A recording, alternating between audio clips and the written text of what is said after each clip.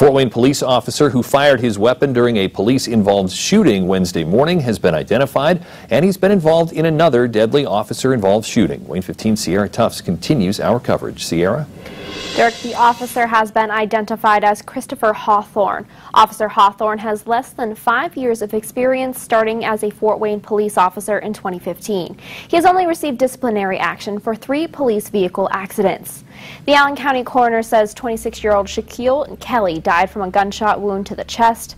Police say Officer Hawthorne and another officer attempted to pull Kelly over, but he fled and crashed into a vacant home on Oliver Street. Officer Hawthorne did fire a shot, and Fort Wayne police are investigating under the assumption that shot killed Kelly.